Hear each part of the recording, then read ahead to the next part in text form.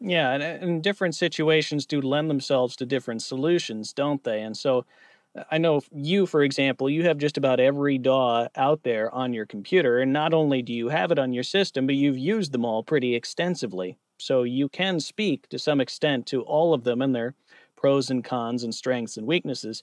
That's something that not a lot of people are willing to do, and it's also something that most people, frankly, don't have time to do. I don't have time to do that on a day to day basis.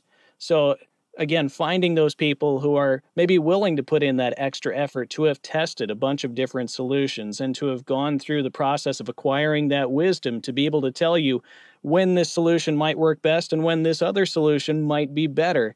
That's something that does take some time to vet and maybe requires you to take a step back, right? Instead of again, it's taking smart action and just instead of just taking blind action. So taking time to vet people instead of just posting a question right away and then taking the first response as gospel.